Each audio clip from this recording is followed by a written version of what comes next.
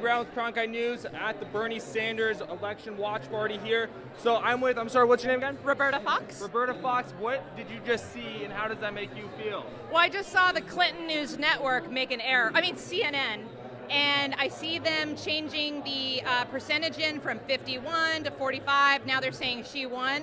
But let's see, Sanders just made 35,000 votes in 2 minutes, so it's not over by a long shot. She ain't gonna win, and it's Bernie or bust no matter what.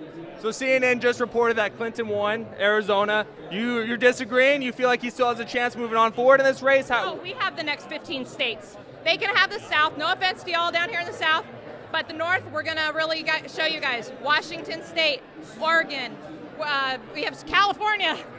We have 546 delegates, so it's coming. It's coming. Thank you so much. We'll go up here now. Sir, what's your name? Delbert Hawk. Gilbert Hawk? Delbert. Delbert Hawk. Yes. So how do you feel about seeing Hillary just winning the state of Arizona?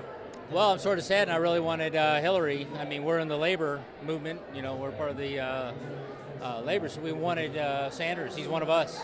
And what do you think moving forward for a Sanders campaign? Do you think this is a big blow for him, or how do you think it's going to shape out? Well, I believe it's a big blow. I think he's getting close, so I think Hillary's going to pull away, and she's going to take it. What draws you to Sanders? Well, like I said, I'm labor. I'm as far as the union. So he speaks our language. He's one of our people. So he's definitely one of us. Great. Thank you so much. I appreciate it. Follow us on cronkitenews.azpbs.org, and you can find the rest of our coverage.